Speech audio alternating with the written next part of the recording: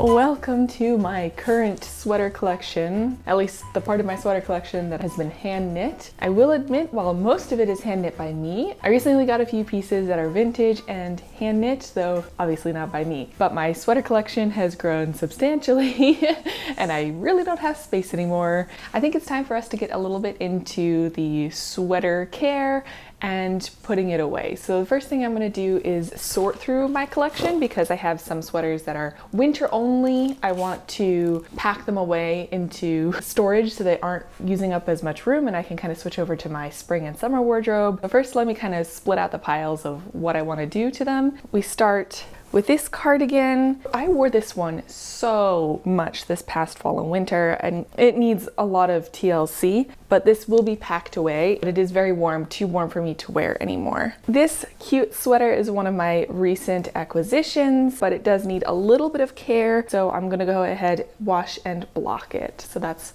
the wash but keep out pile. My antiquity sweater, we're gonna wash and block it. This is my green leaf cardigan from the 40s that I knit. Wash but stays out. We have my, I think they're called Rowena sweaters. They definitely need care, but they're gonna be packed away for the summertime. This is my oldest sweater, my first ever sweater that I ever knit, but that'll be packed away. This is the most recent little 1940s rainbow sweater that I knit. It needs a wash and a block. Ooh, look how much it grew.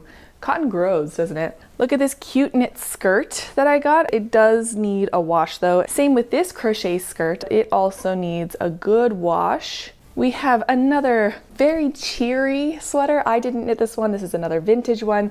The two skirts as well, those are vintage ones. I didn't knit them or crochet them myself. All of this has gone through the freezing to rid it of anything that might destroy my own wool, but this still needs a wash and a block. This is another sweater. I've already worn this because I liked it so much, but I would like to wash it. And then the last sweater, this will definitely need a lot of, you know, those fuzz bits removed. So this is my put away for the winter pile. This is my keep for the spring pile, but both of these need to be de-pilled as well as washed, blocked, dried, and then put away. Let's start by removing some of the high worn areas and the pilling that built up there. What I like to use, it's called sweater stone. When you gently move this across your fabrics, of course you have to test it first on the sweaters that you have.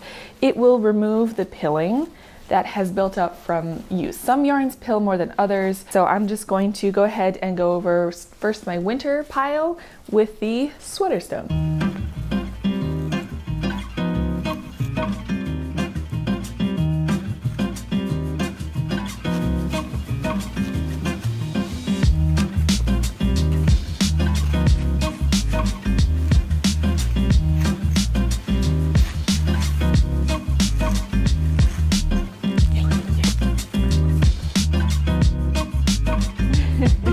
Pretty satisfied with how that pilling removal process went. This is about how much I removed. I didn't want to go too hard. I don't want to degrade my sweaters too much. So now we are going to move on to washing them. I think I have to do them in batches because I just don't have a lot of space to let these lay flat and air dry. So I'm going to start with the winter sweaters because I think those are going to take a little bit longer to dry.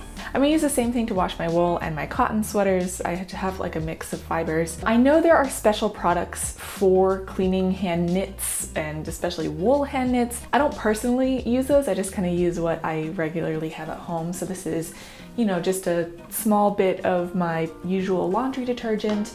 And then to that, I like to add some vinegar. I typically like to use white vinegar, but the store only had apple cider vinegar, so we're getting a little fancier today. So I'm gonna fill the tub up first, enough to cover my sweaters, mix this in, make sure to mix it all up. Not with the sweaters in it. I don't wanna agitate the water when the sweaters are in it, so I do all that before the sweaters are in, and then I let them soak. Oh, and I use cold tap water, or as cold as I can stand. Our tap water here, the cold is very cold. So I might have it a little bit warm so I'm not freezing so much, but yeah. Let's start my sweater bath.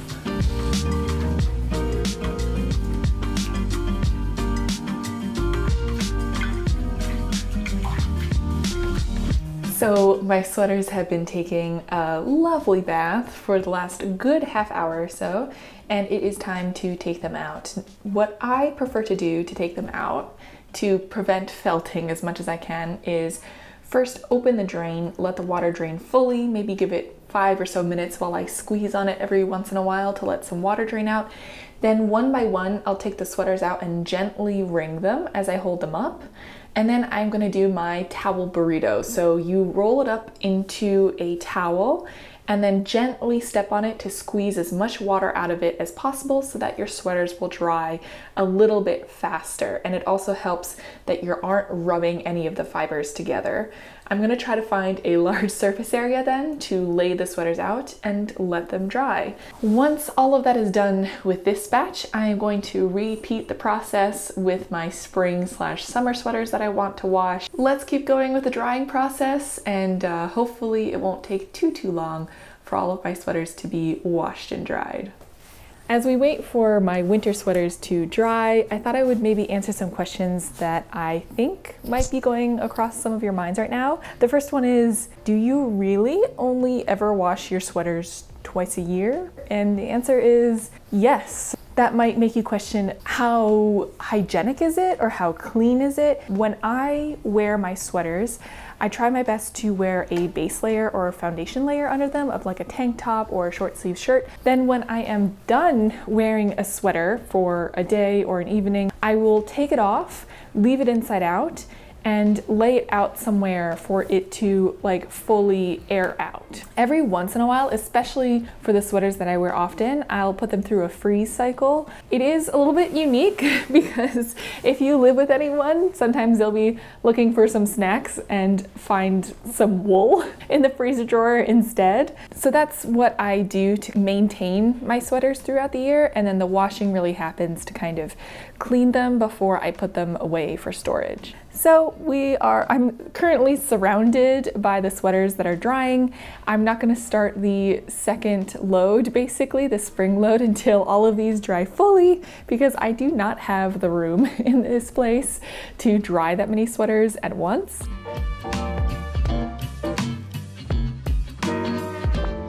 The cold weather sweaters that are kind of strewn about the couch behind me, they are fully dry, and I'm going to seal them up, but before I do so, I'm going to make myself some scent packets. I have these little cotton bags that I bought, as well as lavender and whole cloves. I went with these because I personally found them to be the most effective. So I'm gonna put just a pinch of cloves in each of these bags and a good amount of lavender. I feel like I'm gonna make a mess. I'm gonna try not to.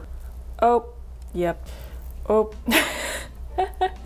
Maybe if I had a funnel. I'm gonna go grab a spoon and that'll probably help.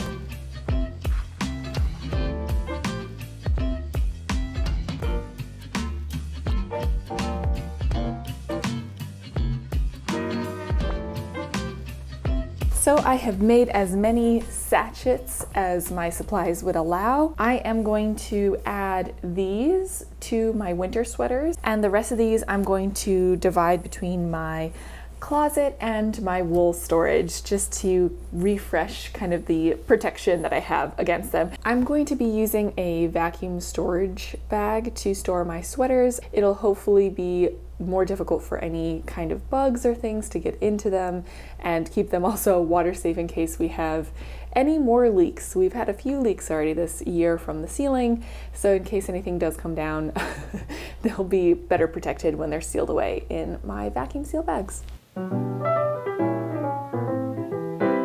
I guess let's go ahead and do the same wash to my spring/summer sweaters. I also found something that I think will help me dry them a little bit quicker.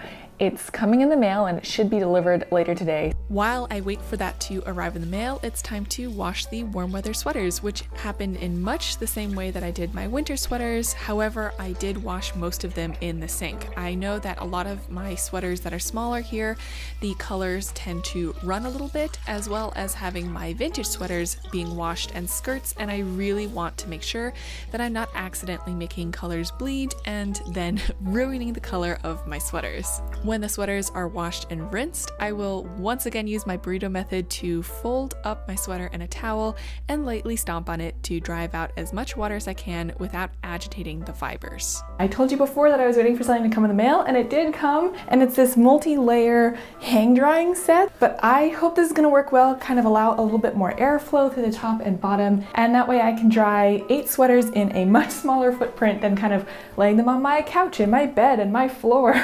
Let's lay them out and hang them to dry.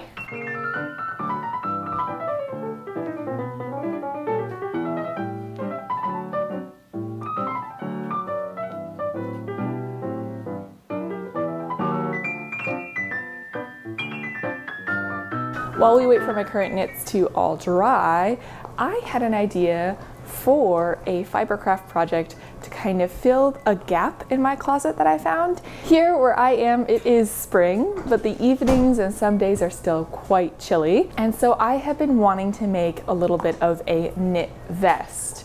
My friend was kind enough to gift me some vintage yarn, and I absolutely love it. It's in this beautiful off green, like teal green color. Oh, I have chip remnants in here too. Whoops. I somehow use my yarn bowls as snack bowls.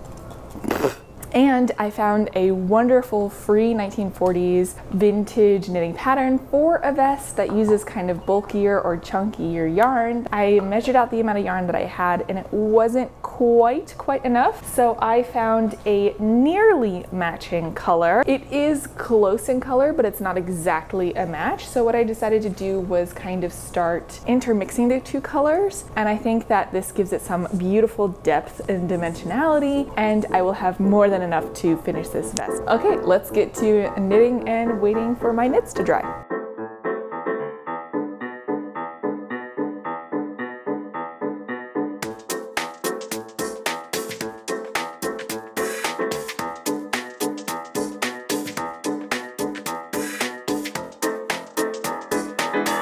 It is at this point that I unfortunately tested positive for COVID. I have been lucky enough to avoid getting it all these years now, and while I definitely did not feel great, I'm very thankful that I didn't have such a bad case because I've had all of my immunization shots and boosters. I had plenty of knitting to keep me busy, as well as Nutella, who is the best, cuddliest companion to go through quarantine and isolation with. It is a few weeks later now, and I am feeling so much better, and I'm just excited to share with you the vintage vest which I managed to finish knitting, as well as cleaning and washing all of my sweaters.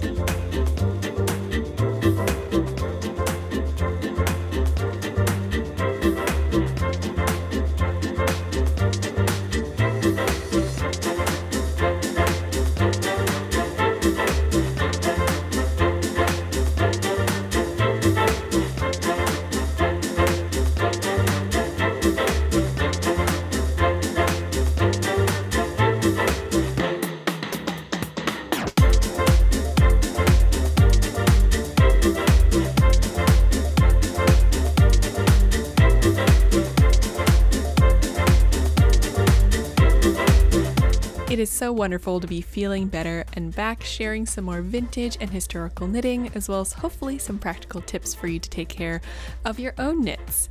I can't wait to keep sharing all the other things I have been working on in the meantime, and I'll hopefully see you all again very, very soon. Bye.